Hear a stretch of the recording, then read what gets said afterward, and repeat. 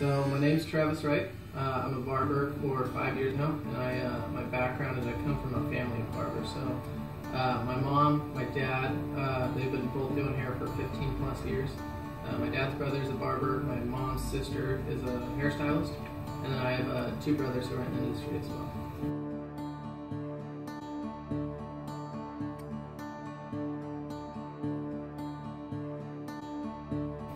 Currently, I guess I would say that we're at the jump start in our life, kind of finding our shop and everything had mostly to do with our customer base, I would say. So kind of just playing the cards that are dealt with us, you know, we're grabbing something, an opportunity that's been presented to us and running with it. Since I was kind of born in the industry, being around barbers my whole life, I would say that cutting hair it was influenced on me at a young age, but the style of the shop comes from my personal, I guess, dealings with hair. I love the old-fashioned barber shops. I love dressing up every day and kind of presenting myself in a respectable way, and being really in tune with my customers, kind of giving them the nice customer service that they deserve.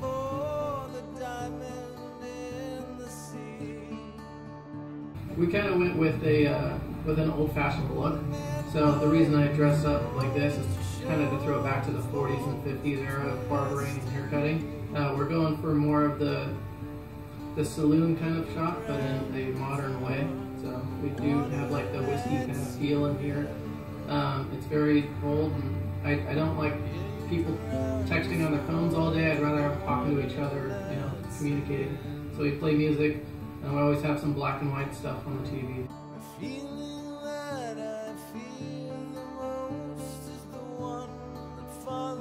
Well, the inspiration of having alcohol in here was kind of like having a bar in the garage. You always had beer and stuff, so just kind of wanted to bring that aspect to the shop and make customers feel comfortable, so then they can actually feel at home when they come in.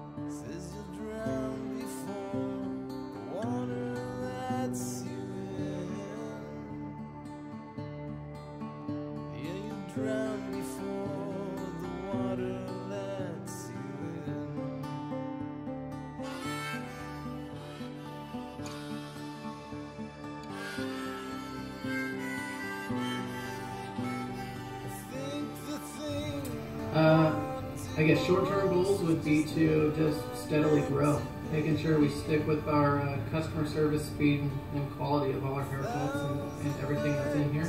So just maintaining what we have. We have a huge clientele right now for me. Since I started out in my garage 2 years ago cutting hair, it's been steadily growing.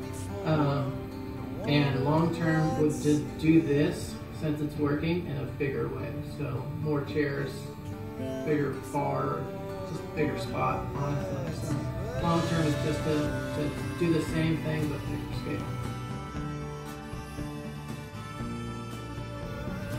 I think people should come and try us out, even if they don't get haircuts too avidly, or if they don't go to barber shops, or they buzz their head themselves.